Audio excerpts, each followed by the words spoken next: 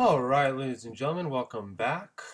This is Mr. Vanderpool, and today we're going to go ahead and continue to talk about individual markets. Now, we've talked about the two sides of a market. We've talked about the demand side or the buyer side of the market. We've talked about the seller side or the supply side of the market as well. And today what we're going to do is we're going to throw those both in, and we're going to have an analysis of a complete market. And we're going to see how price is a very, very essential part of making that market work.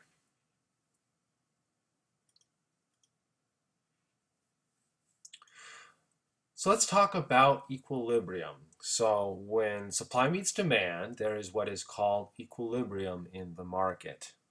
So equilibrium creates a single price and quantity for a good or service. So it's basically the perfect price, because if the price was too high, people wouldn't buy it. If the price was too low, suppliers would not supply it. So what we're going to do is we're going to show a supply and demand curve now in equilibrium. And this is what it looks like. To start off with, we're going to always have price represented by the variable P on our y-axis. We're always going to have quantity represented by the variable Q on our x-axis. We're going to have a upward sloping supply curve, which we're going to represent with the variable S. We're going to have a downward sloping demand curve, which we're going to represent with the variable D. And where supply meets demand, we have what's called equilibrium. So we are going to have an equilibrium quantity and price. So this is our equilibrium price.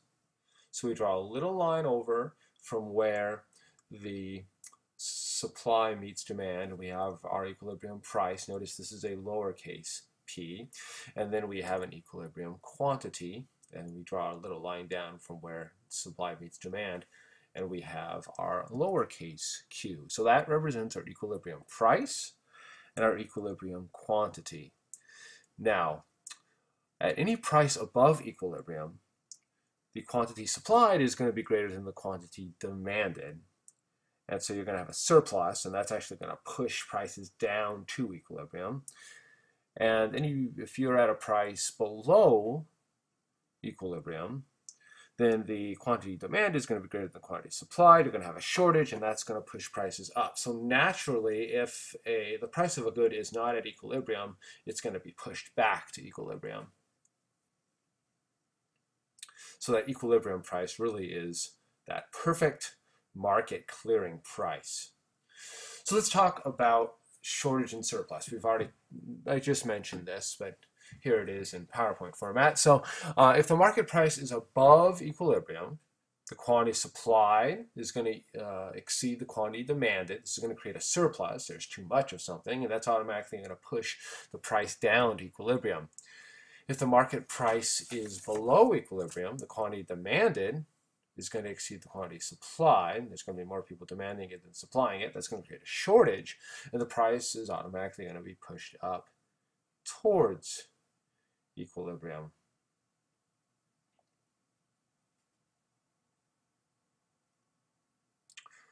All right, now we're going to be working on supply and demand scenarios. So there are 4 steps in figuring out supply and demand graphs. The first thing here is don't overthink. It's easy to overthink and think that when you have a scenario, it's going to change supply and demand, and you'll get overwhelmed. Don't overthink. Generally, what's going to happen is you're going to figure out what determinant was changed, and you're going to shift either supply or demand. You're generally not going to be shifting both. Okay, so you've got to think which curve is affected and why. Figure out what is the determinant from the scenario. Shift the appropriate supply or demand curve. Okay, keep supply and demand separate there. You need to know if it's an increase or decrease in supply or demand, so you can shift the curve the correct way, and just go ahead and graph it. So really, 3 steps here. First thing you're going to figure out is what is the determinant that is being addressed in the problem. You're going to shift your supply or demand curve the correct way. And then that's going to give you a new equilibrium price and a new equilibrium quantity. So let's look at our first one here. So first thing we're always going to do is we're going to start off with our supply and demand curve in equilibrium. We have price on our y-axis, we have quantity on our x-axis, we have a downward sloping demand curve, we have an upward sloping supply curve, and where those meet, you can see we have an equilibrium price and an equilibrium quantity. So this is our market as of right now, before you actually hit the scenario. Then we're going to go ahead and pop up the scenario. So first of all, our market's going to be oranges, and we want to tell what our market is going to be. And the scenario is this: what happens to the market for oranges when there is a frost that hits Florida? So the first thing you have to think about there is you have to think about what is the determinant. We've talked about tripe, we've talked about NiceJag. And we have to figure out what is the determinant that is being addressed here. What we have is we have basically a natural disaster here. There is a frost that is hitting Florida. Okay, so that's the N for NiceJag. It's a decrease in the physical availability of resources. So once again, I want you to tell me what is the determinant. So it's N, natural or man-made phenomenon, and that is the determinant that is being addressed. Now, once you know that, you want to figure out which curve is being shifted. So we know N for NiceJag addresses supply. So we do know that it is supply that is going to be affected. So then finally you look at the scenario. It says what happens to the market for oranges when there is a frost that hits Florida? And naturally that is going to lessen supply. So therefore, the supply curve is going to shift to the left. So then you go ahead and just do that. Shift the supply curve to the left. And our new supply curve is going to be called S1. Now we have a new equilibrium that occurred after the scenario. So where our demand curve, our original demand curve D, meets our new supply curve S1, we're going to have a new equilibrium price and a new equilibrium quantity. So we can see here that the price went up. As we go up our y-axis, price is going up from P to P1. We're also going to see that our quantity went down. So as we go left on our x-axis here, we can see that quantity went down. So you also have to tell me that equilibrium price went up, equilibrium quantity went down. You can either write that all out, or you can go ahead and just put P up, Q down. That's a kind of a shorthand way of telling me that the price went up and the quantity went down. Now this would be interpreted as the price of oranges going up and the quantity of oranges going down. So equilibrium price for oranges went up, equilibrium quantity of oranges went down.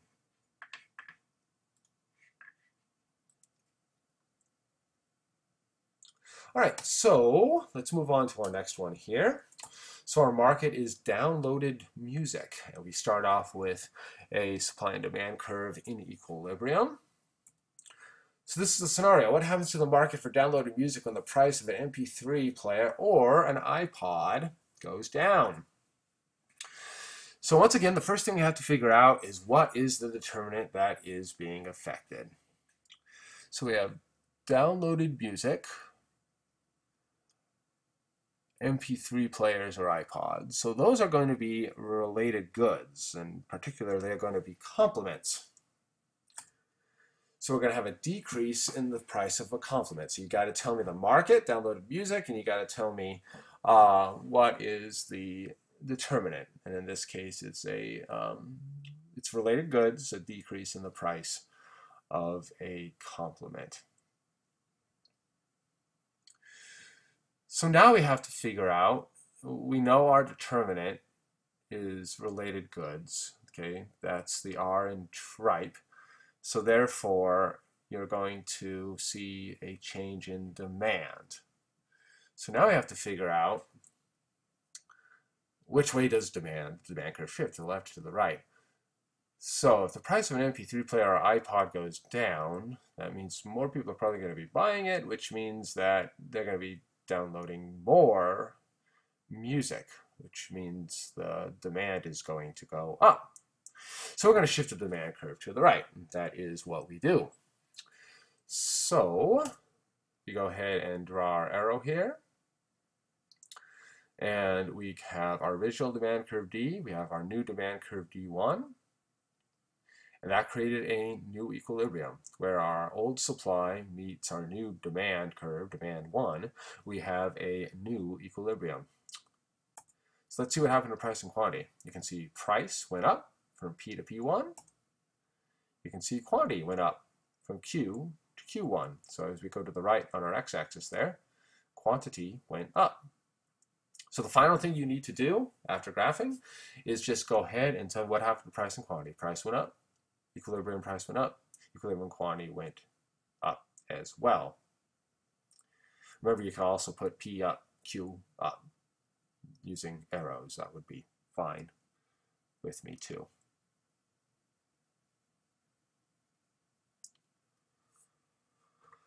All right, so let's look at another scenario here. So our market's going to be downloaded music again. And we have our supply and demand curve in equilibrium with price on our y-axis, quantity on our x-axis, downward sloping demand curve, upward sloping supply curve, equilibrium price, equilibrium quantity. So what happens to the market for downloaded music when the royalties paid to a song artist goes up? So music downloaders have to pay royalties artists in order to play their music. So we're saying that the royalties are going up. So the first thing we have to figure out is what is the determinant. And those royalties are an input cost for these downloaded music companies. Remember that input costs is a part of NiceJAG. It's the I in NiceJAG. So we have an increase in costs. Now, NiceJAG addresses supply. So we know the supply curve is going to shift. So which way is the supply curve going to shift? Well, now if the supplier has to pay more for royalties, they're not going to be able to make as much money. And so therefore the supply is going to fall. They're going to be making less profit here. So the supply curve is going to shift to the left from S to S1. Now where S1 meets D, you have a new equilibrium price, P1, a new equilibrium quantity, which we will call Q1. So the last thing you'd have to do is you'd have to tell me that price went up, quantity went down. You could either write that out or you could put it in simple form. P up, Q down.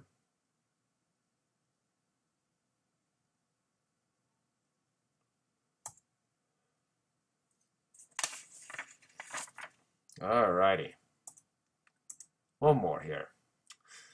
So we have the market for steak. So the US goes through a boom economy. What happens to the market for steak? Once again, we have our supply and demand curves in equilibrium. First thing we have to do is figure out what is that determinant. So we have a boom economy, incomes are going up. So we have I in tripe, which is income. So we have an increase in income because steak is a normal good. Now remember, tripe addresses demand, so therefore the demand curve is going to be the curve that is going to shift. In all these scenarios here, you're only going to be shifting one curve. So now we have to figure out what is the curve that we already figured out its demand. Now is it the decrease or increase in demand? Well, if incomes are going up, people are going to buy more steak. So the demand curve is going to shift to the right from D to D1. Now, where D1 meets S, you have a new equilibrium. Our new equilibrium price is P1. Our new equilibrium quantity is Q1. So the last thing you'd have to do is you'd have to tell me what happened to price and what happened to quantity. Price went up, quantity went up. So you can either write that out once again, or you could put that in symbol form. P up, Q up.